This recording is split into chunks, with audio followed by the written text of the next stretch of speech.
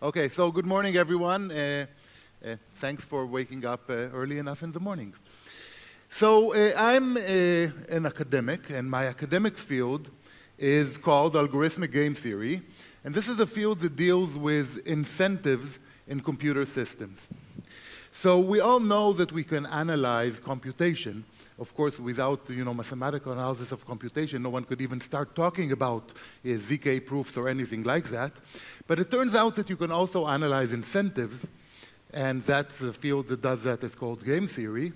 And basically what algorithmic game theory tries to bring this kind of analysis to computer systems. And in my case, in our case, I will talk about how we design incentives, how we think about incentives in computer systems in the context of transaction fees, as we all know from blockchains. So let me start by defining the two words here, transaction fees and mechanism design. So I'll start with transaction fees. So, a blockchain has a bunch of blocks. Each block gets a leader. And the leader basically, sometimes the leader is called a miner or a validator or does a sequencer. Doesn't really matter. The point is that we have one entity that gets to build the block. And basically, users come and want to buy space on the block for their transactions. So this is going to be our point of view. So the leader gets a block. He can sell spots on the block to transactions. And the users need to pay him for that. And something that's a little bit unique to blockchains and is not very standard in other situations, not only can the user pay with tokens to the leader, but we can also burn tokens, basically take tokens and the mechanism can eat them up, or the mechanism can also mint new tokens and give them to the leader, which gives us more flexibility, if you wish, in this respect in blockchains. So I think the most important point about this slide is trying to figure out what I'm not going to talk about. So I'm not going to talk about how the leader is chosen, neither whether we are proof of work or proof of stake, nor how exactly is the consensus of choosing the leader done. But the point is at some point we get and we know this is a leader and now we can sell stuff. Also, I'm not looking inside the transactions. I'm just looking at, a transaction needs a space on the block and I'm selling this space. In particular, this implies I'm not going to talk about anything like MEV, right? Because MEV, you need to see what's in the transaction. So these are the key things I'm not talking about. Okay, so now what is mechanism design? So mechanism design is a mathematical theory, part of economics theory. It's actually received a bunch of Nobel Prizes in the last 2 or 3 decades. And basically, it talks about how do you design an economic transaction, the allocation, who gets what, and the payments, who pays what to whom, in a way that you get your goals, your desired economic goals, but the main point is in the face of strategic behavior of the participants. So this is completely standard for economists. If you have any kind of transaction, of course, every person has their own goal, and they're going to optimize. If I'm buying, I want to sell to pay the least amount of money. If you're selling, you want to get the most amount of money. And this is completely standard in economics theory. In computer science, we're less used to thinking about that because usually, we have our input, and the input just sits there. But of course, in the context of blockchain and in general, in context of decentralized systems, incentives are extremely important. So the point is, how do you design your systems that even though the different users, each one, the different participants, each one acts strategically, still you get whatever you want to get. So I'm not going to, so this is a mathematical theorem. You have like definition, proof, theorem, and so on. I'm not going to do that here. I'm just going to try to give you, the flavor, the way of thinking that we get from this field of mechanism design and algorithmic mechanism design in the context of, how do you design the transaction fees of a system. So that's my agenda here.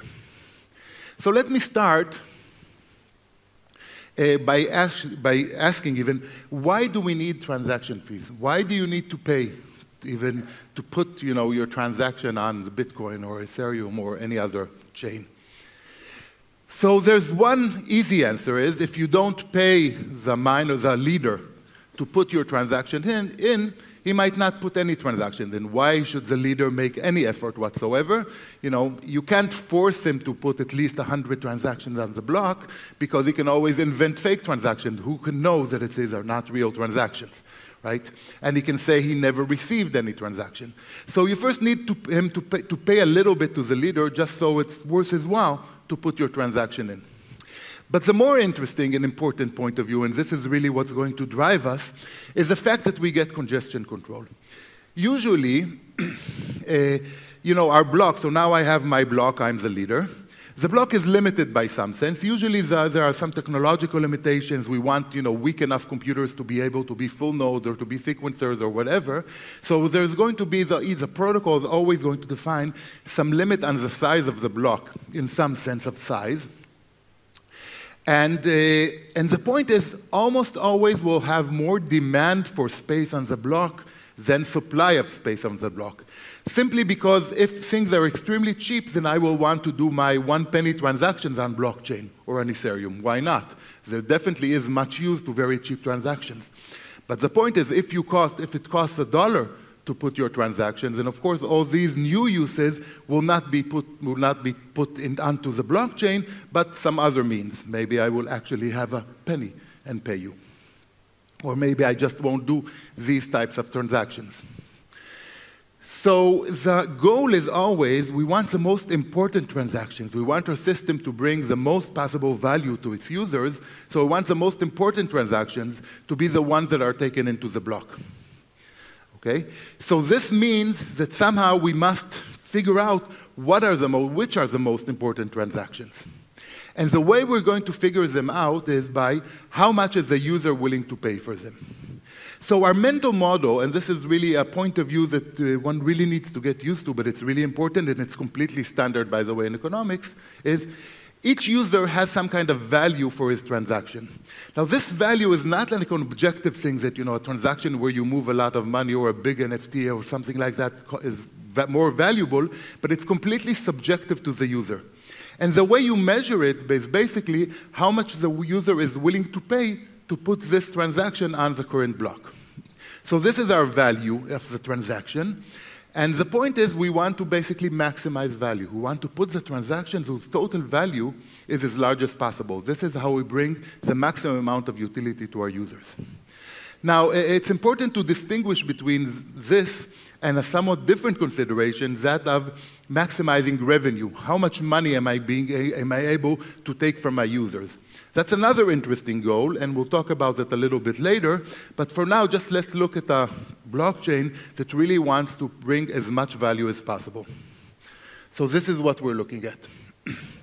So the point is that once we put a fee to get your transaction accepted into the block, the only transactions that will be accepted are those that are willing to pay more than the fee, i.e. those that their value for their user is bigger than the fee, and that lets you put the fee at the right place to get the maximal amount to get only the important transactions.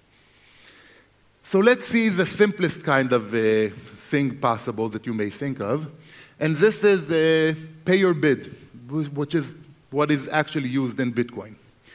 So basically in Bitcoin, a user can suggest whatever fee he wants. Do this transaction for $17 or 17 cents. And the miner, the leader, basically decides on an arbitrary subset of transactions that it wants to accept and collects the fees that they suggested. And this is basically what you do. And of course, there is a limit. So the limit in Bitcoin is just total number of megabytes. And you need to fit in within the 1 megabyte that our miner has at its disposal to sell. So let's now try to figure out what are going to be the incentives of the different participants in this mechanism, if you wish. Okay, so the easy part is, what will the miner do with the strategic validator who wants to make as much money as possible do? Well, for him, it's really simple. He wants to put in to collect the highest fees possible from the transactions that he puts into the block. Okay, so the block fee is a completely different thing. He gets a lot of money, and that's very important for him. But now that this is taken out of the equation because he gets at whatever he puts in the block, now he wants to take the collection of transactions that together give him the highest possible value, fee. So if all transactions were exactly the same size, he would just take, maybe he can take 300 transactions. He would take the 300 transactions that offer the highest fees, and that's what he would take. If there is also different sizes for different transactions, he would basically sort them according to fee per byte. And that's what the standard was a strategic miner, the leader who just wants to optimize his own utility. That's what he would do, and this is what happens in Bitcoin. A more difficult consideration is what can you say about the user, about the person putting a transaction to Bitcoin? How much fee should he offer? Because whatever he offers is what determines, first of all, whether it will be chosen or not, and then how much he pays. So basically, what I, as a user, would want to do would try to guess the cheapest fee that would get me put in, obviously. But how do I know what that fee? It's very difficult to figure out because it changes all the time. It depends on the competition. It really does change with time. So I sort of have to guess my bid according to the, the situation around me. And this is what maybe your wallet will do for you. Try to figure out the recent prices, add a little bit, try to put in. And that's a very difficult thing to do, and it's not clear how to do it completely well. In some very rough, from some very, very rough point of view, after a while, you figure out essentially the prices in the system, or more or less, and everyone will bid the minimum price that would assure that it'd be in. But this is very much more or less, and it changes all the time, and it's not a certain kind of thing. So we see there is problematic. It's not an easy kind of thing here for the user to bid in this Bitcoin, this pay-your-bid kind of transactions. Indeed, if we look at the prices from, let's say, last year, what I have here is two graphs. One of them, the red fee, the green fee line, is the fee if you really wanted to get into the current block, while the purple fee is a fee if you were willing to wait just 6 blocks, just a little bit, a minute or two. And the question, and you see that there are large differences, maybe more than a factor of 2 or 3, in the price you need to pay, whether you're very impatient, you really want this block, or whether you're willing to pay 6 blocks. Wait 6 blocks, not more than that. Now, it could be some of these differences because people really, really want it to be now rather than in a minute or two from now. But I suppose that most of this difference is just due to the fact that people didn't exactly know what to bid. Okay? Now, if you're doing $1,000 transactions and maybe you don't care so much whether you're paying a fee of $0.50 or 20 cents, but of course, if you're doing a $1 transaction, you care a lot about that because you're doing many of these $1 transactions. So the question is, how can we optimize on that? So one of the main design goals in the whole field of mechanism design is to basically free the participants from all these kind of strategic considerations. So the participants, people, users in our case, but in general, any participant in an economic transaction, doesn't really like to have to do this kind of, strategic calculation, trying to figure out what exactly is the situation of the system and what is the best bid for me and so on. It's much better if we have a mechanism that to begin with, I just say, the information that I know, specifically how much am I really willing to pay for my good, or in this case, for my transaction to be included in the next block. And once I tell that, I know that basically the mechanism to do what is best for me without really taking advantage of me revealing this information, but really that I only pay the smallest amount that I could have paid. There is nothing that I could manipulate the system in order to get a better deal. So if you could do that, you have a very robust kind of system. You have what's we call incentive compatible or truthful or strategy-free system, where you just need to figure out what you want, tell it to the system, and there's never any reason for you to manipulate. And this is really a good design goal because it makes things simpler to all participants. So the classic example of such a situation is what's called a second price auction. You sell a single item, suppose there was just one slot on the block. The way to get this kind of incentive compatibility is you tell me how much you're willing to pay. The highest willing to pay bidder is going to take the transaction, but I'm not going to charge him what he bid, but rather I'm going to charge him the second highest price, the highest competition. And the logic is, this is the smallest amount that he could say in order to win the transaction. If he says less than the second price, he's not going to win it. So in this situation, and this is like a mathematical theorem, so you can definitely formalize it completely and prove it, and it's an easy mathematical theorem. It's just the concept is really interesting, that if you charge the second highest price, no one ever has any reason to manipulate you. People will just tell you what is the maximum they're willing to pay. So we would like to get similar mechanisms for our general situation. So we're going to build towards that. But in the blockchain context, we don't only have users, which definitely we want the users to be strategy-free, not have to worry about their values, but we remember that also our leaders, miners, validators, sequencers, they are also strategic agents. They will not just do what we tell them in a blockchain because it's decentralized, we don't have centralized control over them, but they will do what's best for them. So we also have to make sure that we're incentive compatible for the leaders, for the miners. And in fact, that's another situation that's somewhat different in blockchains than in other situations. We also have to make sure that a coalition of a user and a leader, also together they do not need to strategize. Because again, in the blockchain world, it's very easy for a leader to collude with some users without some kind of out-of-band, or maybe just invent new users, because I can also be my own, send my own transactions to myself if I'm a leader. So we also need to be robust against collusion of a leader and several users. So this is going to be the type of goals that we have. We're not always going to get it completely, but this is the kind of thinking we have of what we want. So let's go to a mechanism that tries to solve that. And I'm going to present the famous 1559 protocol from Ethereum in two steps. First, a simplified version that is really nice, and then the real version. So the simplified version just says, this is what's called a posted price. For every block, there is going to be a price to get your transaction in the block. The price is going to be per gas, because Ethereum blocks are limited by their total gas size.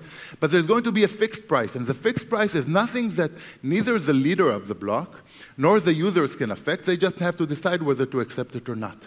The price is determined by previous blocks, by the history, and in some really interesting mechanism that makes sure that we find basically the correct price.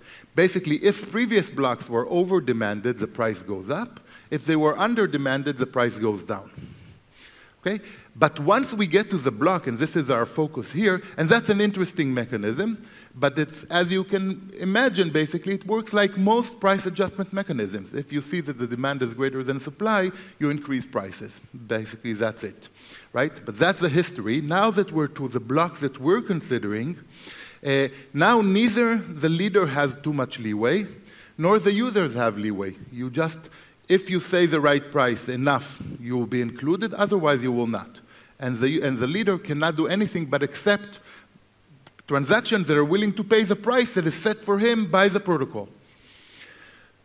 So now comes a really interesting, annoying, but important part of the mechanism, as it's the price that is paid, this posted price, the price per gas that is paid, does not go to the leader itself. It is completely burned. And this is something that you have to have if you want to have this type of incentive compatibility, because otherwise what would naturally happen is that a leader would collude with a user that's willing to pay less than the posted price, take the posted price and basically compensate him out of band. And this is something that's easy to actually do. So unless you actually burn the money rather than giving it to the leader, you're really opening yourself to a lot of manipulations. So basically, the designers of this system had to put in this kind of burning thing in place. So this burning, there are good things and bad things, and people have, of course, talked a lot about it. But what is clear, this has, like, if you wish, macroeconomic implications in the sense that it changes the supply of money, it changes inflation, and somehow we have this kind of different phenomena that we would probably want to control separately according to whatever we want, somewhat be affected by the situation, by the microeconomic considerations of what goes on in a block. And definitely this kind of coupling is not something that we really want. It's basically a constraint of the system. So, so that's basically the basic idea. And the important point is that if, and now I'm saying if something that is counterfactual, but if there is no really upper bound on the size of the block, then this is really incentive compatible for everyone. So no one has any reason to manipulate it, simply because, I'm going to, as a leader, I'm going to take everything that's willing to pay the price, nothing better that I can do. And as a user, I'm going to bid basically the maximum price that I'm willing to pay. Again, I'm only going to pay the fixed posted price and not more than that. So unless there is no, so in general, if there was no actual limit on the size of the block, I would be fine. But notice that we still have here the average limit of the size of the block, according to which the prices change. Now, the actual mechanism also has this property is that really, even though you aim for like 15 mega gas in a block, there is a there's a hard cap of 30 mega on the block size. And the real question is, what happens when, for some reason, even though the prices probably went up because we're increasing, because there was lots of demand, at the current block, there's more demand than 30 mega for your block space. What am I, as a leader, going to do? Now, in general, this sort of shouldn't happen. The only time it can happen is where there is really a spike in demand, so the prices that we had from previous blocks did not keep up with the current demand fast enough. But it could happen in these extreme cases, and the question is, what would the leader do? And basically, what 1559 says, in this case, I'm going to resort to the first price, pay your bid kind of auction, and this is in the sense of tips. So another ingredient in the protocol that's actually used in Ethereum is that in addition to this base fee, which is a big deal and it's very incentive compatible, we have this smaller tip kind of thing that goes directly to the leader, and which basically is used essentially to arbitrate between transactions in the unlikely situation that your block is completely full. So normally you would just put your bid, your tip, to be the minimal amount that basically is worthwhile from the leader's point of view, a very small amount. But in cases of extreme traffic, extreme congestion peaks, then you would actually use your tip just like you would do, if you wish, in Bitcoin, to actually play in a first price auction. And this would not be incentive compatible, but it would be pretty rare. Indeed, if you look at the prices, on the gas prices on Ethereum, this is like for a week, like block by block from, I don't know, a week or two ago when I was starting to prepare my slides, is the green thing is a base fee, and the yellow thing is a tip. So you can see that really the tips are really a tiny amount of the payment, as you would expect, and most of the action is a green fee, which is incentive compatible, means you're safe bidding exactly what you're willing to bid. Okay. So now let me talk about, just to show you the design space. So we talked about like two mechanisms that are actually used, just to show you the type of design space and other kind of considerations that come into account. I want to talk about a little bit a theoretical proposal by Lavie et al. That tries to put in a few other elements into this mix. And basically this proposal says the following: let every person, every user bid whatever he wants for his transaction. But now let my leader, he can choose a uniform price for his block, just like in Ethereum. So there has to be one price per gas or per byte or per transaction, doesn't matter for the block. But the point is that this one price is not determined by the protocol, by previous blocks, but is completely up to the leader to choose. So this is called the monopolist price. If I'm a monopolist in the market, I'm the only person selling, I don't know, tomatoes. The way I choose the price of a tomato is not like the market equilibrium, but whatever will maximize my own utility, my own gain. And probably the price will be higher than what the free market would let it be, which means that I would sell less tomatoes. This is like classic Econ 101. And the point is that we may want to do this in a blockchain for several reasons. One of them, it's not as bad being a monopolist for 10 seconds for this block when someone else is going to be the monopolist for the second block as being the monopolist for tomatoes for a whole country forever, right? So being a monopolist for 10 seconds has much less bad implications than being a monopolist for one block. The second thing is that there is some kind of worry that if you just let the prices be, if you wish, equilibrium prices, and these equilibrium prices are either going to be because of any of the two previous mechanisms will somehow reach, in a certain sense, market equilibrium prices, you may end up with very small fees. So in general, suppose we're in a situation where the technology has progressed so much more than the demand for blockchains. So our blockchain now can do, I don't know, 1 million TPS. In this situation, the block limits have no bite, and the prices in any of the two previous mechanisms would go down to zero. The fees would go down to zero. And maybe that's a problem from the point of view of the security of your blockchain. So maybe you don't want to have fees so low, but really you do care about the revenue. Now the revenue is really how much do the leaders make from transactions and not just from the block fees. Okay? So in this situation, this is one reason to choose this kind of mechanism that takes into account the revenue, that allows the leader to get more fees, to basically to use a monopolist pricing. And then the question is, how do you play with the parameters here? Do you really want to go to this level of more income to the leader? And what you pay for this is probably that you're going to actually give less throughput from the system, because if I take everything that I can, the prices will probably lower. So the fact that I'm allowed as a leader to increase prices is equivalent to allowed as a leader to decrease the block capacity, even though the technology can use much larger blocks. So one can analyze this in certain situations. In particular, the first thing that was analyzed by Levy et al. And then by other people was that how does the incentives work? So quite obviously, the leader, his incentive is to choose a monopolist price, to choose the best price that he can in order to maximize his yield. But what about the users? And the point is that even though technically this is not incentive compatible, I could be the exact user that changes the price in the whole block. This is very unlikely, so one can show in certain formal senses it's almost incentive compatible. It's very unlikely that I'll be the one changing the price in the block. And if I'm not do that, then I really want to just say what is the maximum that I'm willing to pay. So we're back into this simple kind of bidding that we desire.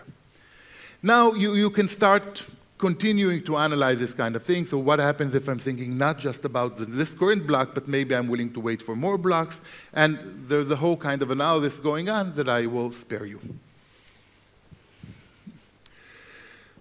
So let me just say now how, so that was all pretty simple, but I hope that, my point of view as an algorithmic game theorist did give you something. But now let's see how, when we're going to the next level, why you really need to start worrying and thinking about it more carefully mathematically.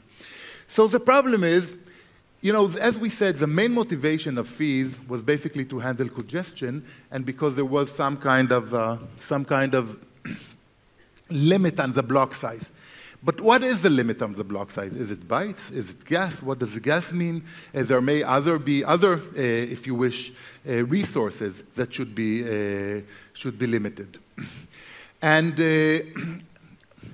And the point is, this really depends on the technology, right? So you really want to basically allow the least constraints that you have, that you are sure that the system can still be decentralized and weak enough computers can operate it in all the various kind of roles that you need to operate a blockchain.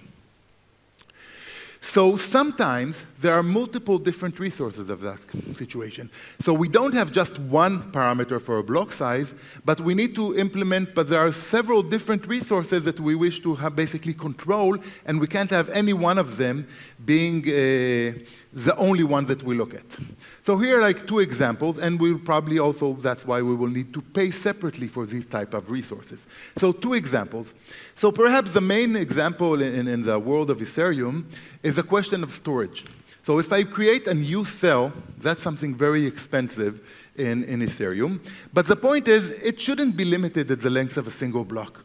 Because the total number of cells, the storage that we have in Ethereum, is really important, but only in the long run, right? So, a year from now, I don't want to make sure that I have trillions and trillions of gigabytes in Ethereum because, no one can handle that. But in the current block, if someone decides he wants to create lots of different new cells, we don't really care. We only care about the total gas, the amount of effort, computation effort you have in the block. So indeed, at the beginning, one of the, when you could actually, in Ethereum, when you could actually create new cells and get money back for basically deallocating cells that you've used, there was a standard gaming practice that people will create new cells when the gas prices were high, and if you wish to sell them or release them, they would create them when the gas prices were low and release them and get money back when the gas prices were high, and in this way, make a lot of money off the system, and also really just add congestion, and for no reason, not only for no reason, but for a bad reason even. So that was a problem, and the main reason for that was that storage prices were set in gas, and gas prices fluctuated as they should, because the current congestion is what should actually determine the price of gas at a given point of time, but the price of storage should not fluctuate so widely, but rather be something more constant. So that was one problem, and so now basically the ways that Ethereum fixed it, it just basically reduced by a lot the amount of money you get back for a storage cell, which is not a good solution. It was sort of a hack. An example in the case of L2s that work over some other L1 is there is always going to be 2 very different type of resources. One of them is the L2 costs, whether it's sequencing or proving or congestion, anything that you do at the L2 level. But then if some of your data is going to L1, that is going to be a different kind of cost, because that doesn't really depend on your congestion, it depends on L1 congestion and L1 gas costs. So it's going to be a different kind of, different kind of pricing is going to be needed for that. So once you really want to work, have better kind of pricing rules in this kind of multi-dimensional settings, you need to take both or all dimensions into account. And indeed, you can think of variants of the 1559 protocol, but also of the other protocols that actually do that. So there's a large design space of how to do that in the best way. I just want to give like the simplest type of things that you can think of, which is basically, I think, good. And this version goes like this. Suppose, this is like an example, suppose we have like 3 types of fees that we want to actually, each one of them price separately because they're congested at different levels, different prices, and so on. One of them is like L2 compute fees. One of them is L1 data storage fees, stuff that you actually need to pay to L1, and the other is storage fees. Each one of them can be set by the protocol for the block, so it's still going to be a posted price. In my current block, I'm going to pay separately for each one of these different resources. And the way each one of these resources is priced by the protocol depends on its real use. So for example, the compute fees are going to be like a congestion like you'd currently do in Ethereum gas. The data fees are completely determined by the fees on L1 at the current point in time. The storage fees can be fixed, and so on. And when you actually, as a user, what you pay is we can still have the tip as in the previous one, but then you look at how much did you use of each one of the resources, and that's what you pay as a price for that resources, and your total sum is a total kind of thing. So you can see from the point of view of the block, this is still a posted price. If I'm willing to pay these prices, everything is fine. If not, it's not. And okay, there's a huge design space from this point on, but let's leave it at that, and now you can start thinking about these questions. So thank you.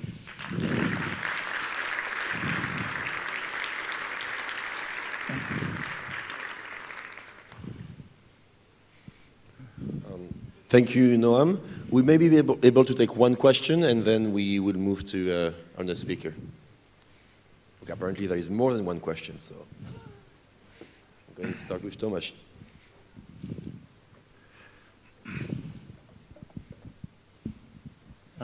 Thank you for this so much. And the question is about the storage size cost. If you want to introduce the governance model for that storage, how to avoid the problems of not being able to think long-term with the governance, like political governance nowadays? Are there some models where we can somehow bind the decisions to the cost of hardware, to the number of nodes? Any ideas for the solution to this?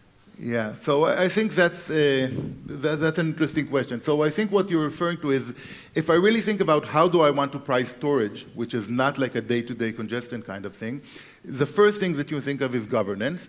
And you can basically do it in two different ways. You can either set a price and change it, I don't know, every year or every month or something, not so good. Or you can design some kind of growth, the size that you want to grow of your memory to grow, and actually decide, you know, I'm willing to have, I don't know, 1 billion new cells in the next year, and then according to how much you're doing according to that goal, you know, change the prices, it fluctuates the prices up or down. That may be a little more stable, but it has other problems. Also, you can actually try to have, as again, the level of governance, you could have a general rule. Let's see, what is the price that it's really going to cost me? Now, me is now all the different people who need to store the data, which is somewhat a tricky concept. You need to figure out how many of these, you know, in a decentralized system, how many of these operators you're going to have, and then try to index it to, I don't know, the price of RAM or the price of disk or something like that. All of these are excellent questions. I don't have a good answer to you. I'm just saying that, indeed, these are good questions.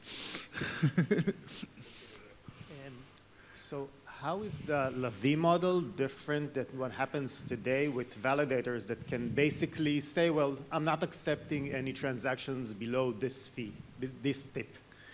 Sorry, I didn't get the question. So the Levy model where the the leader sets up a minimal price per block, how is that different from what happens today at Ethereum, where basically the validator can set up a minimum tip, and without that, don't accept anything?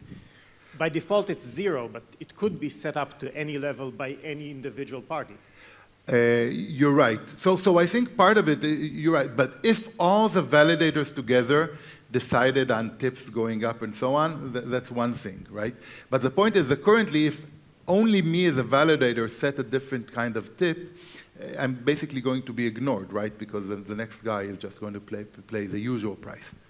Okay? So I think you're right that somehow with a certain amount of collusion between validators, they could sort of bring you to the other situation, but it's not. And by the way, I didn't finish the analysis of this kind of monopolist pricing. I think after you look at it more carefully, after a longer amount of time, it sort of doesn't work, I believe. More question. Hi. The fees percolate from the miners that put them on the chain to the second layer, etc. But the miners that actually make the decision of taking the transactions, why would they consider what is paid for other players? Yeah, you're right. So this is why probably, I think what you're asking is the miner decides on the fees, if you wish, and then someone else is going to need to pay for it. Let's say the prover puts it on the chain, and he will need to put. So it just means, so in the simplest way, the way I presented it, it just means that the price you pay for L1 fees is not going to be something that the miner gets to choose. right?